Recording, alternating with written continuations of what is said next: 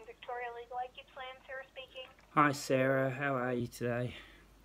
Good, how are you? Not too bad. My name's Stuart. Daniel just tried to call me. He's been using this number because I called you guys on it the other week, but this phone's dodgy. I was sitting here with the phone in front of me and I've got a missed call again. I'm just wondering if it's possible to get a hold of Daniel. Okay, give me a sec.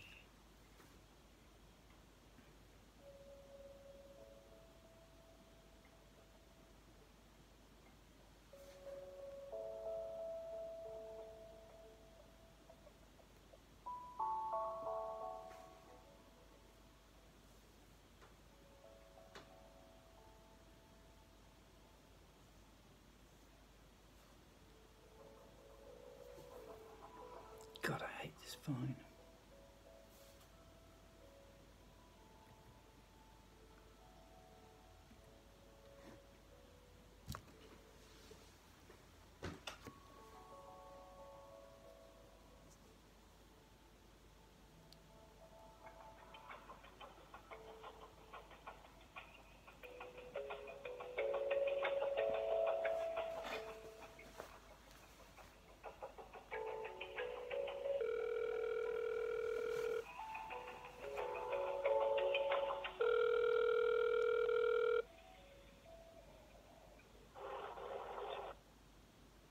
Daniel Bakewell speaking.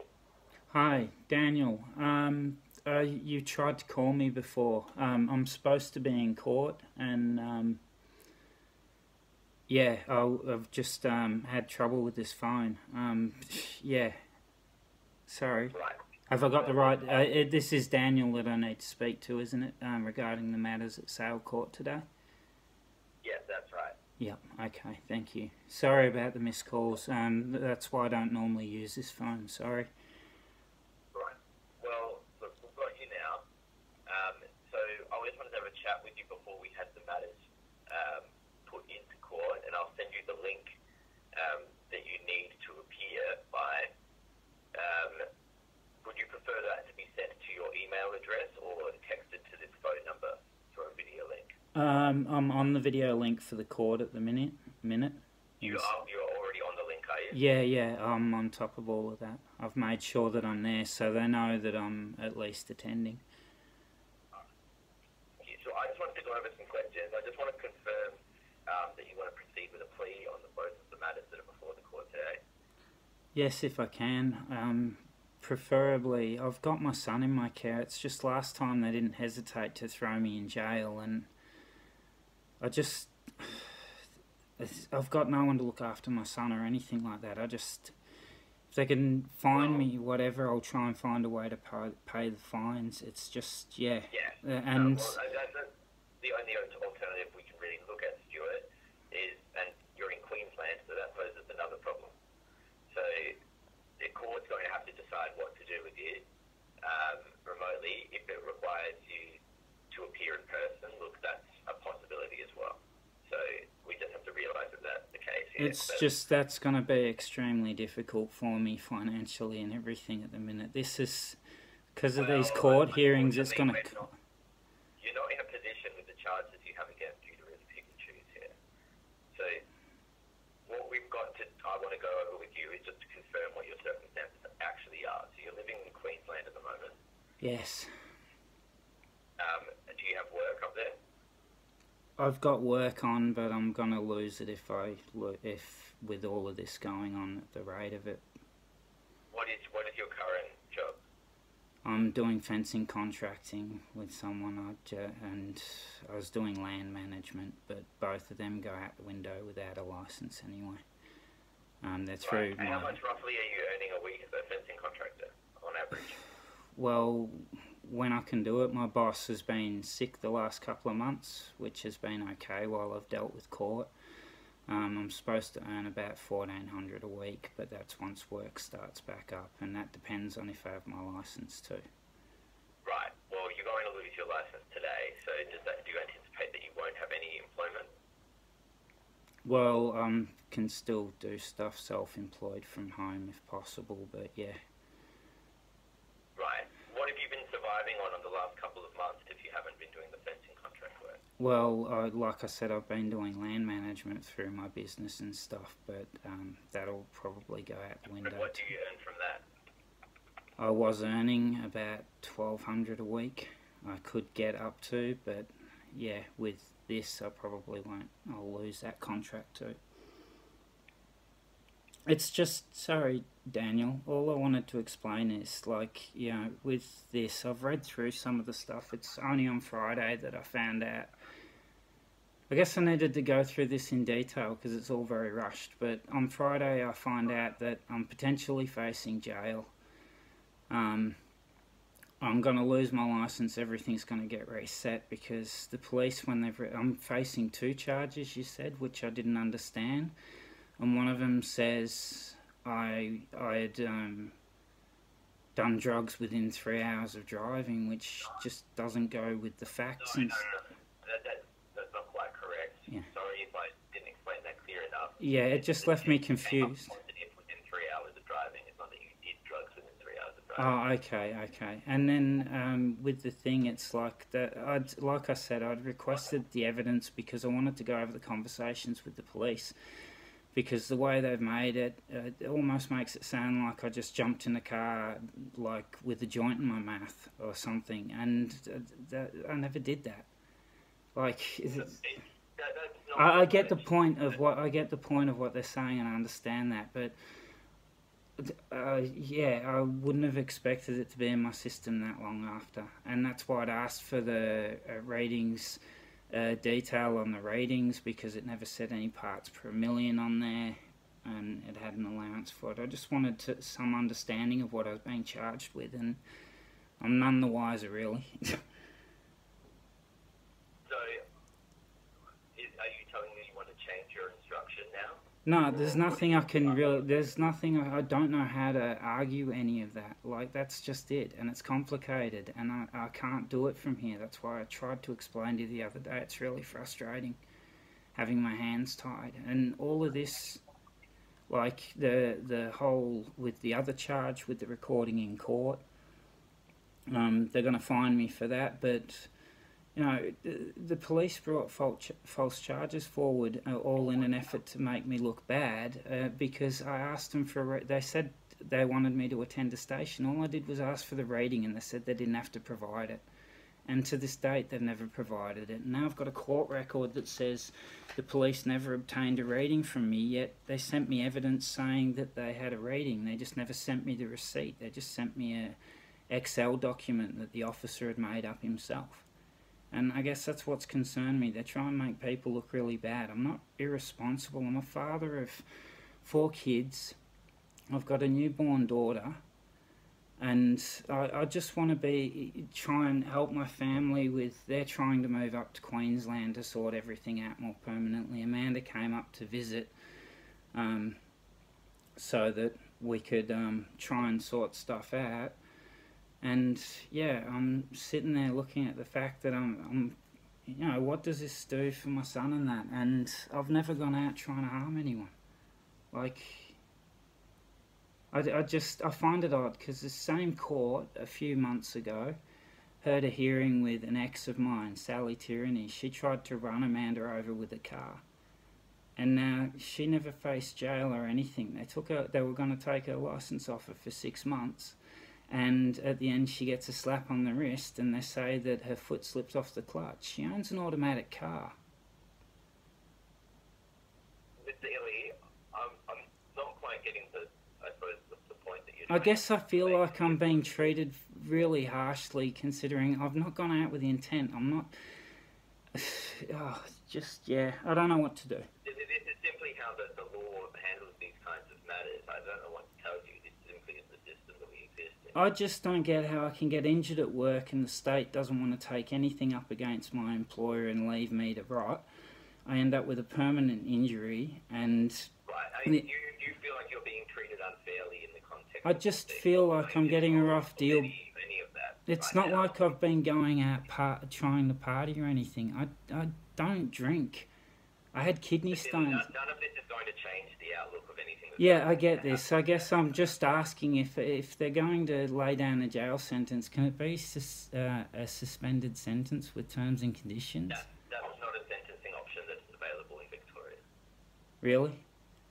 No. So I had two guys smash me in the head years back, and they got let off and never saw jail. They Really, got. I'm not interested in what you consider to be the hypocrisy. Yeah, I get that. So basically, I'm just sorry, Daniel. I'm not trying to argue with you. I'm just trying to tell you where I come from. That's the whole idea with a lawyer, is getting a background, and I haven't had a chance for this. I've only gotten to speak to you from Friday. I've been banned from talking to legal aid for trying to raise the matter of all the corruption that's happened, trying to say there's a real problem here. For recording one of the lawyers without their permission and uploading it to YouTube. No, I recorded the lawyer to keep a record, and I put it on YouTube so that I could share it to your office, because otherwise it's very difficult to do so. That is illegal to do that. Okay, fair enough. So I get it. No one likes me, and they'd rather see me in a jail. Fair enough. That's not what I'm saying. It's good. Look, Daniel, can you explain this to me? What I tried to clarify on Friday with you. Legal aid said I was ineligible for representation because I'm not going to go to jail, yet you're telling me I'm likely to go to jail. I'm saying it's a possibility. I didn't say it's likely. I think it's a high possibility. I don't know. What is so the... you're making that assessment yourself. Then I'm saying it's a possibility. I need to advise you of possibilities. Yes, I get that, but I'm just trying to explain to you, in the past, for trying to ask for a breatho reading, it ended up getting exaggerated. I got a whole bunch of charges thrown against me. I got set up so that they could get a driving while suspended thing, and the court didn't want to hear a word I had to say, and they were more than happy to throw me away for 3 months with no... I barely even got to say anything. Like, even with this, if I'm lodging a plea, am I supposed to write a letter to the court or anything? I haven't really... half the time spent... You can if you want to, but you're not required to.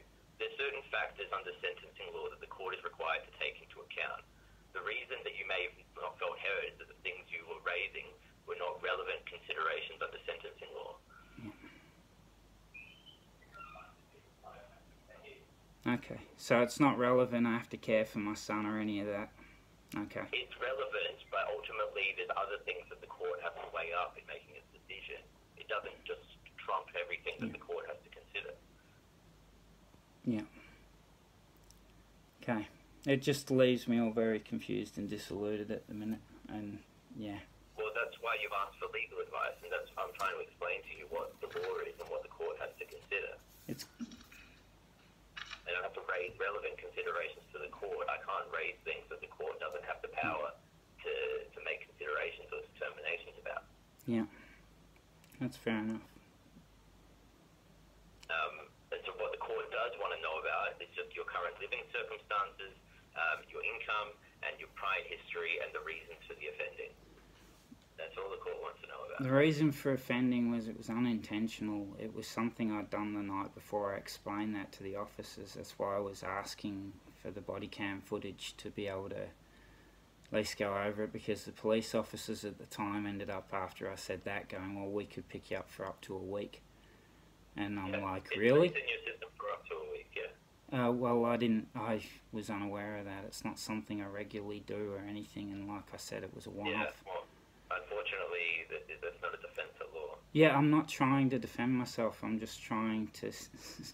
that's just what happened. I can't do anything else than explain what actually happened. It's like, you know, that's part of my questions were like, what is it they're reading? Is it the fact that I'm actually have cannabis in my system, or just traces that say I've smoked cannabis at some point? There would likely just be traces. They're not actually alleging that you're intoxicated. They're alleging that an illicit substance was detected in your system. Yeah. Yeah. I shouldn't let stress get the better of me, huh? Crazy things to people.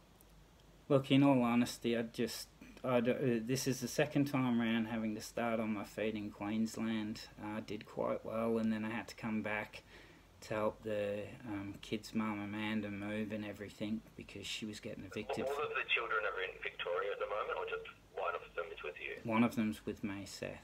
He's always in my care. He's majority in my care. His mum homeschools him from Victoria. What is that child? Seth, he's 13. Or turning 13 in November. Yeah.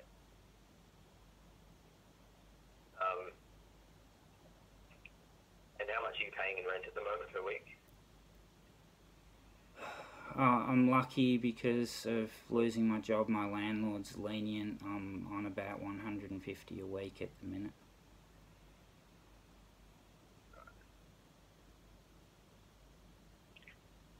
That's really all there is to this case, Steely. The court has had to consider what happens. Obviously, you're not present physically in court, so there's nothing that can really happen today other than the imposition of a fine. However, because of your prior history, if the court is going to ask you to turn up to court in person, it does mean it's considering a term of imprisonment. So I can't guarantee what they're going to say, but I have to tell you that that is a possibility that they're going to say that. But what I'm going to ask them to do is simply to give you a fine and make the license order. If they could, that would be good. In the case of them requiring me to go to jail, is it possible to lodge an application for appeal? Only once they've given the sentence. So Yeah, I understand that, but that's what I would like to try and do if possible. But, of course, you're always entitled to lodge an appeal if you would well, like to. how can I go about that with legal aid if I get locked up in jail? Well, we would have to get advice from our appeals team about whether or not there's merit in it and see whether or not it's something that we are allowed to fund under our guidelines. So you would simply say, this is what I want to do. We would have to receive some advice about whether or not there is merit in doing that. And if we formed the opinion that there was no merit in lodging an appeal, it depends on the length of the term of imprisonment, that we may or may not fund it. So I can't guarantee you whether or not you would have legal aid support on an No, appeal. I understand it. Appeal and self-represent as well. Well, like you've said, there's a likelihood I could go to jail yet. I said there's a possibility, not a likelihood. Oh, I don't know. It don't sound overly positive. Sorry, Daniel. But Well, yeah. look, I have to tell you the possibility. Yeah. You've been to prison before for driving-related offences, so I have to make the assessment that where you're before the court for driving-related offences again, that there's a possibility that the court may impose those types of penalties again. It's as straightforward as that. Yeah. Sorry, it's sort of between the two matters as well. With the other matter, you said something about they hadn't put in an application to destroy files or anything, so... As far as I'm aware, there's no application for forfeiture or destruction of your phone. Is it just possible to notify that, the original with that when Michael Cook was contacted was so that it could be sent to IBAC, basically? Sorry, what was that? The whole intent with that, it was, I've been made out again to be malicious and everything. The whole intent with that was for matters to be able to be forwarded to IBAC, because there's a meeting with Michael Cook on that phone. So. And was that the reason for having it recording the court proceedings as well? Yes, well, I was taking on 3 separate charges and self-represented. It's very hard to keep track, and when I'd requested to the court a number of times, which they've got email records of that, I was just denied without reason given, despite me explaining that it was the only way to keep up on the day, and 3 months waiting for recordings to come didn't help me on the day if I needed to do any assessment on what had been said compared to what was being said. So it just left me in a difficult spot. It wasn't done out of a malicious intent, it was just done because I needed to try and represent my case, which I wasn't given much of an opportunity to do. Okay. Alright, well look, I think that's all the information I need, unless you have any other questions before we try to get the matter heard in court. Yeah, well, I don't know. And just, yeah. Okay.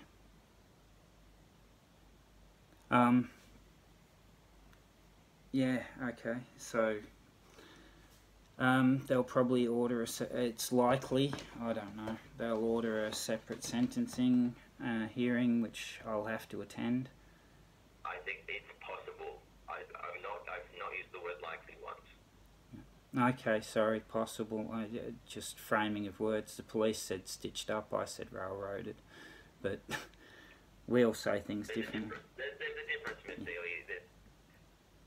Different magistrates have different temperaments, so I'm never really that sure. Oh, sorry, that's what I meant to ask Daniel as well. Whose hearing matters today? Magistrate Holtz. Sorry? His name is Magistrate Holtz. Holtz. Holtz. H-A-L-S-E. H-A-L-S-E. Okay, no worries. I'll just... I didn't recognise him and I wasn't sure if it was Tim Walsh who heard the initial... Okay. Yeah, I guess just see what happens. I don't even know where to begin with the...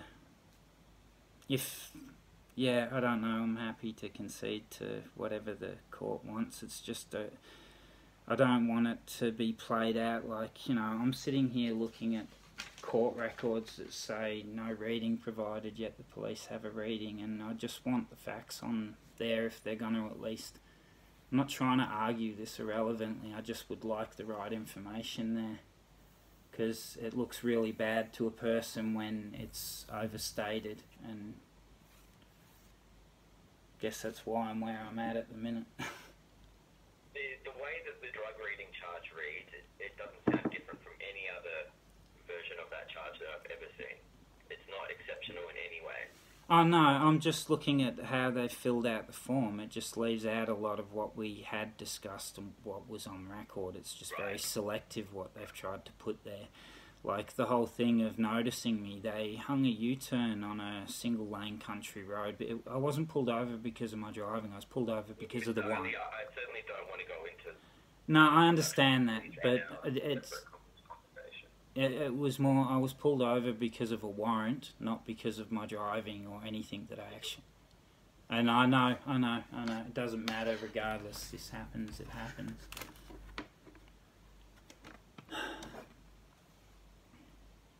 Well, that's about the best it gets, huh? And, yeah, I don't know. Yeah. Alright. Well, I'll tell the court that the matter's ready to proceed. So just stay on the link and you want to turn on the video when they call the matter on. Yep, okay. No worries. Alright. Thank you, Mr. Haley. Thanks, Daniel. Jesse, bye. Bye.